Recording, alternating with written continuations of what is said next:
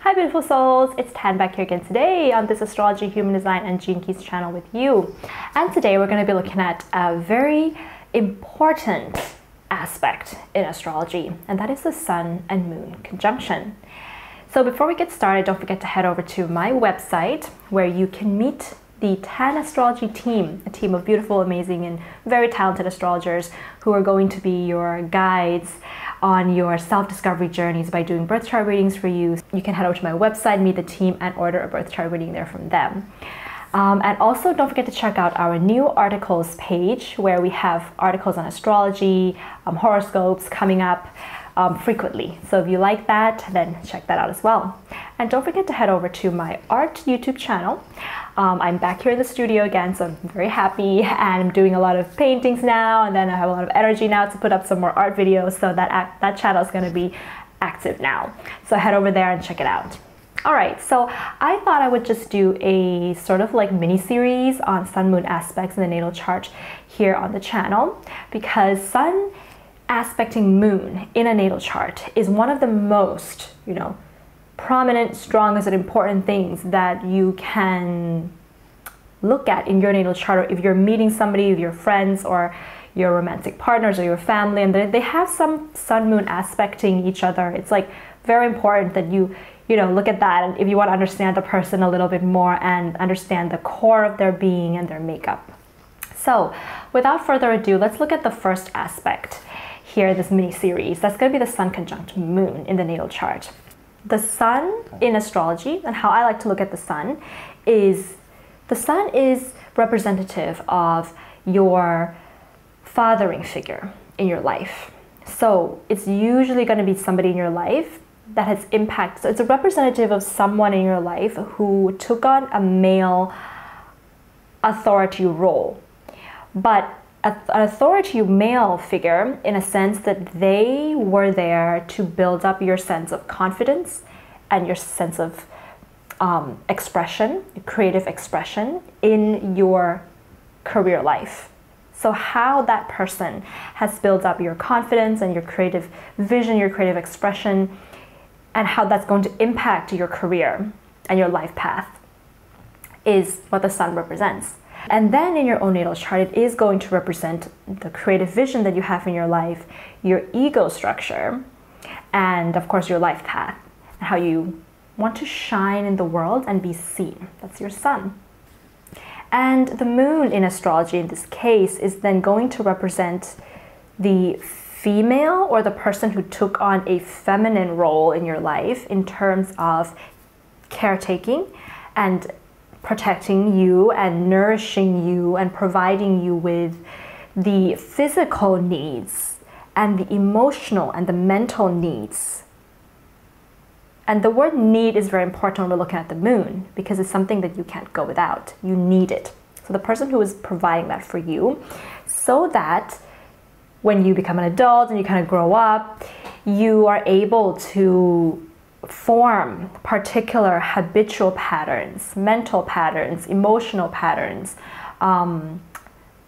patterns in terms of the way that you feed your needs, to support yourself, to nourish yourself, and to use those habits to support the creative vision of your Sun. Okay. So when the Sun and the Moon are coming to conjunct in astrology, and this video applies to if the Sun and the Moon are in the same sign, this may also even apply because conjunctions are very strong, especially for luminaries of the Sun and the Moon. So the closer the conjunction, the more this is going to be felt, the stronger some of the things I say in this video is going to be. The further away, the more, you can say, faded, or the less of an impact the thing I say in this video is going to have. And conjunctions are when two planets are making an energy exchange with each other that are blendable. So it's almost like a smoothie. You have the Sun and the Moon, you put it in a smoothie, you blend it together, right? So what happens then when the Sun and the Moon comes to conjunct in the natal chart is that your father, or the fathering figure in your life, as we mentioned previously in the introduction part, and the mothering figure in your life, the way that the fathering figure build up your confidence and into getting the things that you want in this life, and the way that the mothering figure gave you the nourishment for you to nourish yourself with regards to the things that you need in this life, they're very much so similar. They're almost like the same. It can also be said that for Sun conjunct Moon people, your mother and your father, or the male figure in your life and the female figure in your life, are going to be, sorry, there's just a blackbird on my windowsill, it's very cute.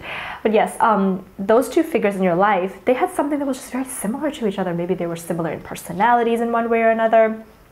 That's possible, or you perceive them to be similar in one way or another.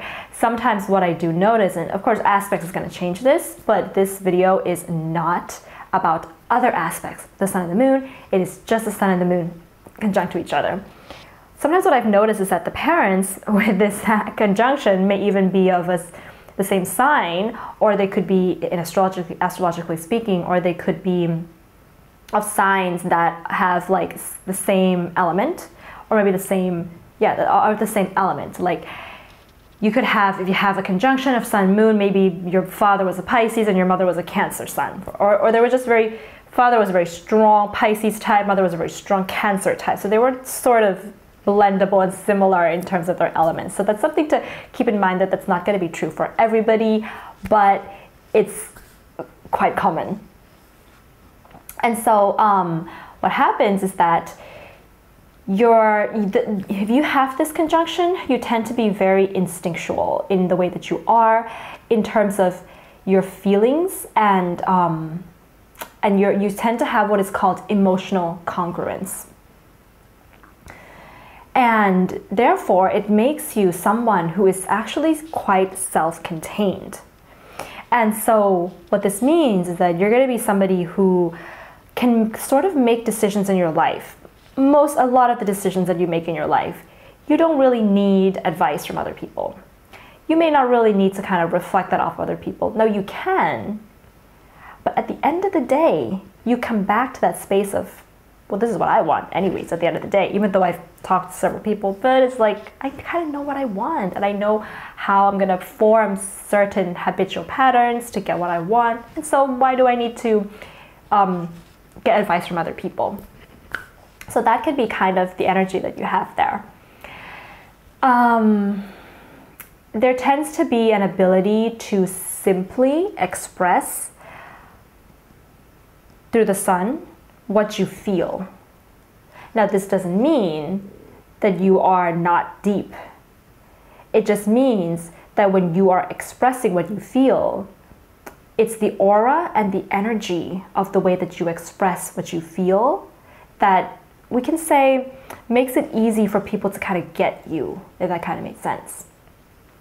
So you're not the type that, this can change according to other aspects and things like that, but typically you're not going to be the type that, tries to project some of your emotions onto other people in order to understand how you feel, if that kind of makes sense. It's kind of like, I know what I feel, and I'm going to tell you this is what I feel. You can have very deep feelings, and you can say, I feel very deeply about this. So there's that simple way of saying how you feel. If you have this aspect, you tend to want what you feel you want. That kind of makes sense. So let's say that you feel hungry, you're just like, I want to eat because I'm feeling hungry. Now, if you feel connected to people, you may say, oh, I want to be part of this community because I want to have this connection with people. So there's that congruence there. But because the sun and the moon are blending with each other, and it's so blendable, and you can easily sort of want what you feel, and you can usually get that, sometimes this conjunction makes it so that you don't really strive for more, if that kind of makes sense. Your goals, for example, may not be so, we can say, high. You may not have such big goals or big ambitions. Now, of course, if this is in the 10th house, it can definitely change that. But even if it is in the 10th house, it's almost like you can get what you feel that you want so easily that for you, it's not a place of challenging yourself.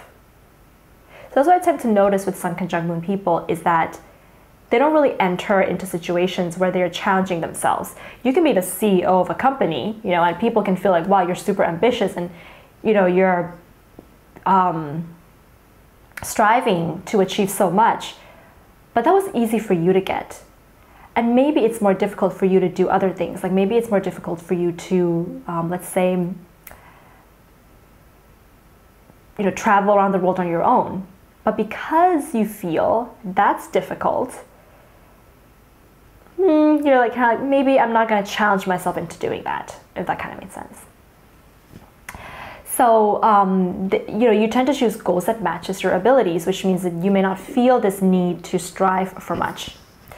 But of course, that can change depending on certain transits, which you have to also check, depending on, you know, certain people that impact your life and things like that. But with the Sun conjunct Moon, it can be very hard for people to impact your life and who you are at all, because you're pretty solid in that. So we can say that you have more of a transparent or open character. Now, of course, this is not to say, again, that you don't have depth or that you don't have certain human complexities, which everybody has. But in the way that you come across in your aura, you tend to be, you know, sort of, we can say loyal or truthful or honest about who you are and what you want in that sense. That's what I mean here. So you are able to going to be able to